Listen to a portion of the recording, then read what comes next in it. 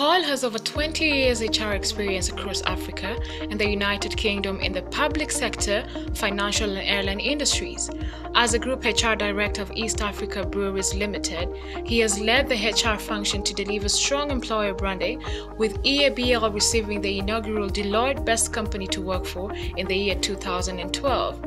Paul has been the chairman of the Institute of Human Resource Management in Kenya for over 5 years and led in the enactment of the 2012 Human Resources Professionals Act. His earlier career was in the Office of the President before joining Barclays Bank and later Kenya Airways. As a Group HR Director of Kenya Airways, he was a project leader for the implementation of the $12 million flight simulator project. He also successfully led the implementation of the first Barclays HIV/AIDS assistance program in Botswana, which was one of the top 10 comprehensive workplace programs in the world by Unaids in 2008. Paul was feted as the Manager of the Year at the Company of the Year Awards in Kenya. Paul has continued to chair several school boards and also continues to make presentations at professional forums both within and outside the country. Paul's purpose is to inspire the possibility in others. Please welcome Mr. Paul Kasimu. There's no way I can stand there. Really, the best way to set up somebody is to start saying it's the best thing after sliced bread. Whatever I can say is going to do everything right.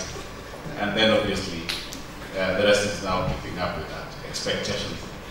Morning everybody. How are you? The mood in the room is so sober. You would think we are talking of something other than millennials. No, seriously, anything other than millennials. And I think I've been told I should run my bit. When we came in, we were told this thing will run by itself. What I want to do is taking on from where Roddy has stopped. My personal experience, so about 20 years there, I have millennials in my house. And everything you spoke to was absolutely amazing, because I connect with it. And I have a colleague of mine here, Nick, works especially with the Global Graduate Program, and I will share with you 1 or 2 things. I have 7 minutes to do that. One of the things I thought I should do is just share with you some of the trends that are coming through, the trends in the workplace as I see it. So worked in public sector, worked in an airline, worked in a bank, and now somebody told me I stopped flying high to being high, which is describing how I left Kenya Airways to go to Barclays. Haters are everywhere, but we're not talking about them today. The piece about globalization, I think, came through. Global village, it's no longer one place. I think this one is not working, but that's fine. I'm only seeing myself, holding myself like that. The piece about digital era. And I used to complain about digital era until my daughter went for an interview on Skype with somebody in Colorado to go for a medical program. And I was like, how did that go? Said, we finished 30 minutes interview. And then I was given an assignment, which I worked on in 15 minutes and I submitted. And right in our room. So I'm like, and did you pass? 3 days later, she had an invitation letter to go for a medical program. I'm just like, okay, fine. From now on, I'm not going to talk about digitals because I'm looking at it with the frame of mind of how I was brought up in Ukambani. And the only thing that was there was honey. The piece about, I think you can pick that, but I want to speak to the bit about the demographic change. We have 4 generations in the workplace. 4 generations. So we're talking of millennials. Before that was, and I'll share with you the ages. Baby boomers are in there. Do you know the generation that was there before baby boomers? What was it? The traditionalists or veterans or the silent generation. Nobody talks about them, and they're actually silent. And they were born, I think, that period during World War, before World War, which is why they means. So one of the things is a pre-generational bit. Coming to the generations, and I think I need to talk to that. The slides will come in. What I think I've realized, the biggest challenge I have is not the millennials at the workplace. It's actually the Generation X's and baby boomers. I once told the millennials, you know, Gen Ys are asking me, how can we deal with the millennials? They have their problem. And they told me, Paul, no, actually, the problem is not us. The problem is them.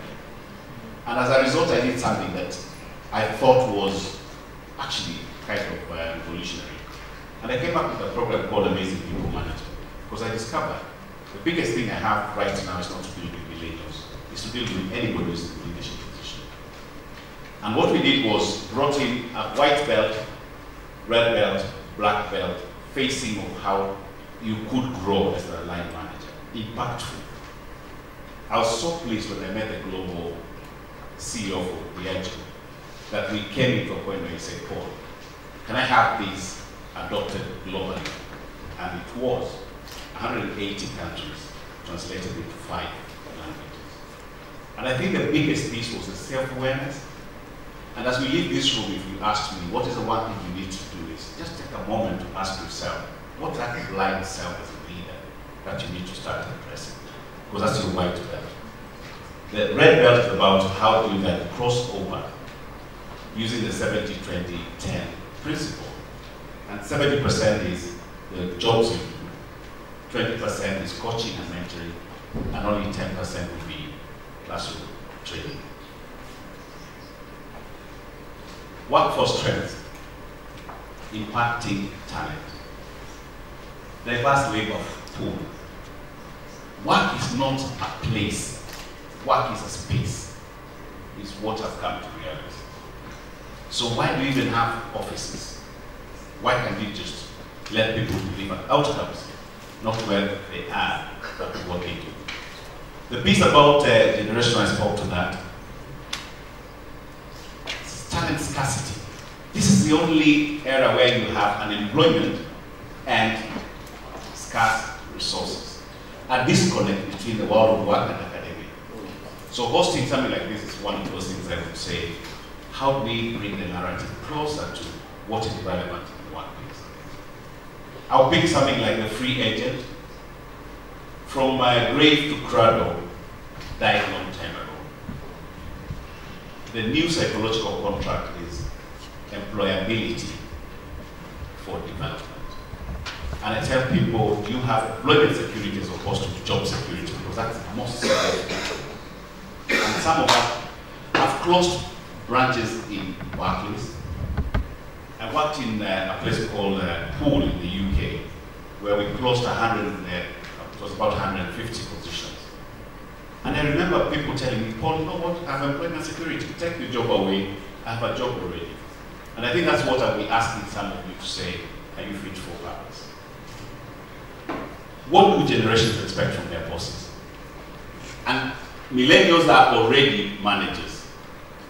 When I looked at my workforce floor, I think we have more than a third of my workforce are millennials. The other half are, actually more than half, are Gen X's. And a few surviving baby boomers who don't seem to retire. But they also kind of repackage themselves and they behave and walk and smell like millennials. No, in a way. So give it up to the guys who have remained relevant irrespective. And you'll see what they wear. But the point here is, I want to make is, leave me alone, tell me what needs to be done. Let me do it. Don't micromanage me and give me clarity. Is what baby boomers are saying. Gen Y is promote me, be truthful about what is going on, give me experience, recognize me. And then the Gen Ys, no, the millennials are saying, coach, mentor me, be competent. What millennials hate are incompetent bosses. They walk. There are no two ways about it. Give me an incompetent boss, and I'll show you that I walked with my feet, is what I've come to realize. Be approachable, reduce hierarchy, friend, be a friend, make it fun. Bob Collymore is referred to by the guys in the call center as Bob. Yeah, hi Bob. And some of the guys who have left will look at that and almost cringe, because how? Respect. I worked in office of the president, that was my first place. And we used to be called sir, even when I was 22. The past is about Work from 5 to 9 to 5, now it's work anytime. Work in a corporate office, work anytime. That's what I say. Use company equipment, why? I want to have my equipment. Tell me what to do. Do not micromanage is what they're saying. Focus on inputs, theirs is output, and create your own ladder. If you don't promote them, they will promote themselves. And they are very, very clear about titles, so you have to call them a director early enough. They will create their own piece. This is a busy slide, but I want you to pick a few things there.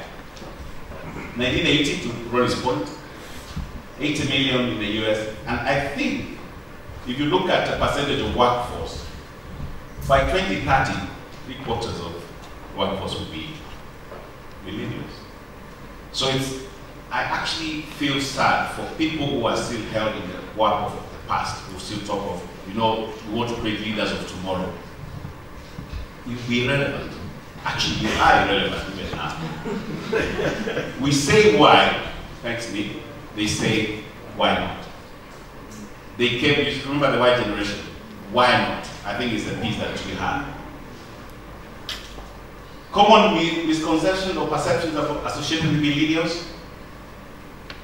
I think the piece is that common place is entitlement, they are lazy, they lack respect for authority, poor work ethic, and lack of loyalty. They have no loyalty to an individual. They have a kind of authority, or the thing they will recognize most is a cause. If you stand for a cause, then they will be with you. But if you have no identity as a leader, you lose them. And I think that's the point I'm realizing. Attracting and retaining them, you need to connect them for greater good. Allow them to complete meaningful work. If they don't do something they feel is meaningful, you will lose them. And I think the other big thing that I've seen is that if you don't hear them, then you lose them. And even when they are present, they go. Yesterday we were again in the best time to work for one of the multinational, not multinationals, the big ones. We were again top 2. Kenya Women Finance in their bid. I think they've tried very well.